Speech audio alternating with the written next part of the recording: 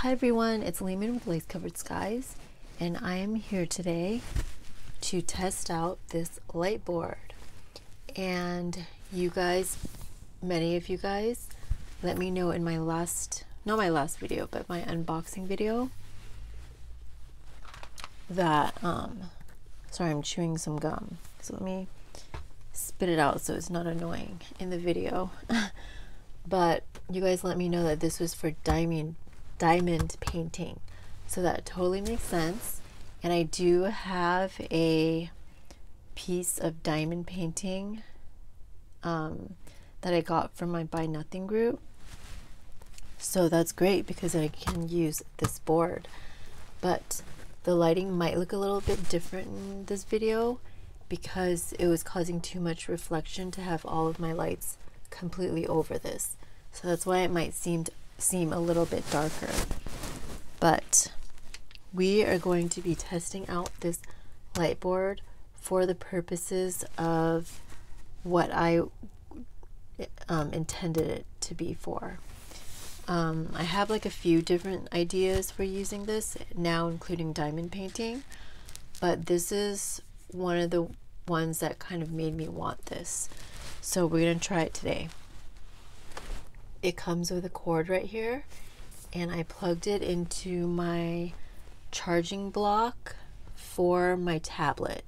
So I use a tablet like just to watch things on while I'm working, and it has a charger.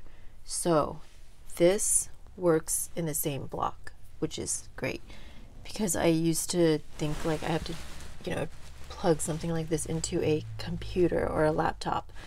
But no, it works in a charging block. So we are going to turn this on, and let me know if you guys have any questions about it. I will have it linked down below, and I will have all of the things also linked down below that was in my last video, or in my unboxing video. But the way this works is you plug it in and you hit this button right here, and it gives 3 brightnesses. So let's see how it's going to show up on camera. So that's level number 1, level 2, and level 3. Let me see what happens if I turn off my lights. Did it make that much of it? Okay, I don't know which way is better. Let me try turning them both off. It's probably better if I turn them off for you guys, right? So I'm going to turn off my lights, and we are going to try this light board off. Let me show you the 3 levels again. It's a first for the lightest, medium, and brightest. I am going to be just using a piece of semi-heavy cardstock. It's not that heavy, but it is like definitely cardstock. And we are going to be using this light box to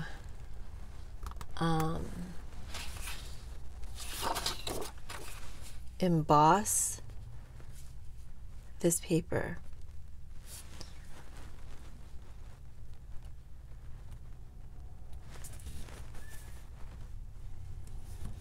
This is a gray piece of cardstock, and it's not really shining through as much as I thought it would.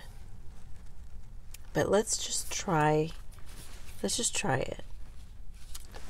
We'll try like a little corner or something. And what I am going to use to emboss, no way, it's not where it should be. Oh, it's right here.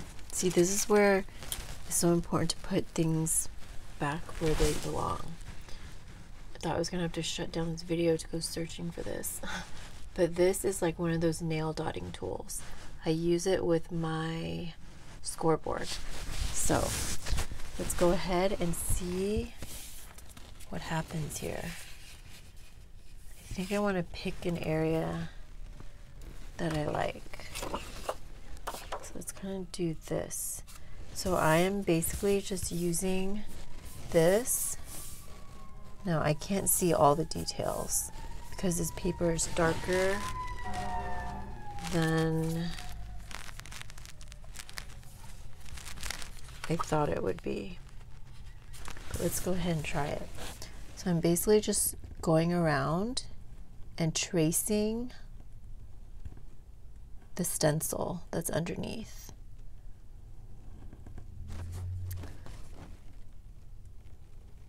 It is actually really hard to see through, so I might have to switch to a lighter paper. Yeah, I can't see. All right, let me grab, see, I wanted to use like a little bit of a thicker paper.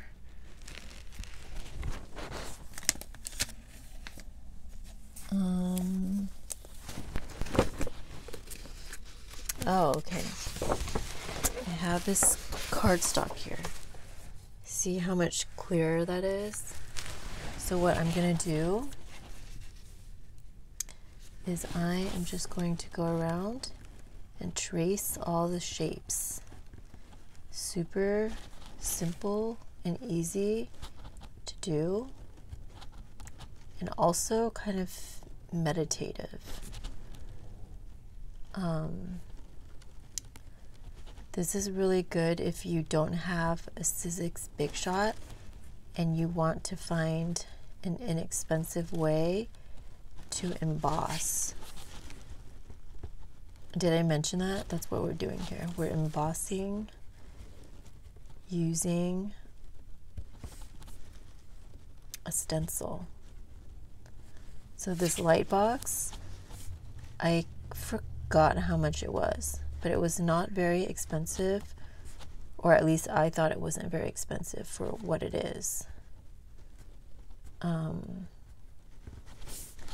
this stencil does have a lot of detail, so it is a little more complex to do,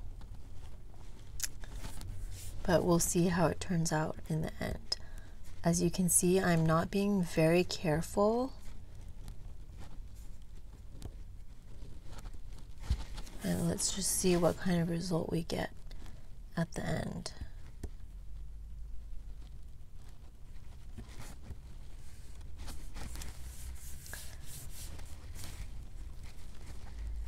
And like I was saying, this is a great way to emboss if you don't want to invest in like a big shot or something.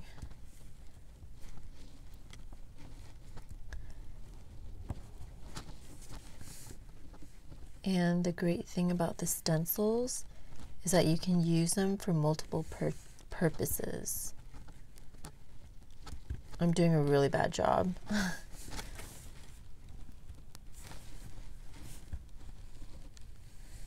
Yeah, so you just keep going and tracing all the different spots, and you can skip the spots that you don't like. So I feel like it gives you a little more freedom than if you were just gonna use an embossing folder.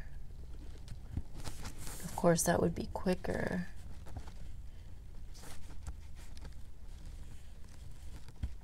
But I hope you guys can see how the light box is looking, in case you're thinking of getting this. Like, does it meet your needs? Is it what you thought it would look like? All right, I'm gonna stop pretty soon because it would take forever to do everything. But let me see if I got the main. Let me get these leaves.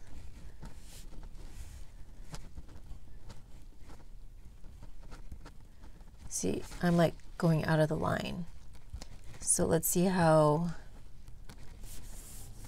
forgiving or unforgiving this is. All right, I think I'm gonna stop there. I did kind of a lot. So I'm gonna go ahead and turn this off and turn my other lights on, and you guys can see how it turned out. I don't know if you can see already. Let me move this light back over here. Hopefully that's better lighting. Alright, can you guys see the embossing right there? Isn't that cool? And all we did was trace. That's literally all we did. I missed a spot right here, but I just wanted to show you guys how simple it is to do this. And if you're wanting, let's say you diamond paint and you want a light box anyways, you could totally use it for this purpose as well. And especially if you already use stencils for other reasons. I wanted to do this because I like some of the stencils that I have that I thought would be cool to emboss. And I saw some other stencils that I didn't get because I didn't want it for like coffee dyeing, which is what I use my stencils for mostly. But the design looked kind of cute if it was like embossed on something. So it kind of gives me more flexibility on how I can emboss, and I love embossing. So I can't wait to use this for different purposes. And when I say that, I mean use embossing, because for my grungy journals, I like to have more options in terms of texture. So I think this is gonna really let me do a lot more. But yeah, so that was the demonstration and review on this light box. I really like it. I think it's good for the price. Now, as you saw with let me turn it on. As you saw with this gray paper right here, like it doesn't really show through. Of course, I have the lights all on, but that's maybe something to think about. If you really want a bright light box, this is not the brightest, so keep that in mind. But for my purposes, and I guess it's really mainly for diamond painting, but for my purposes, I think it's great. And it's great that it's a very low price. But that's the demonstration on this. I hope you guys found it informative and it gave you some ideas if you're thinking about getting something like this.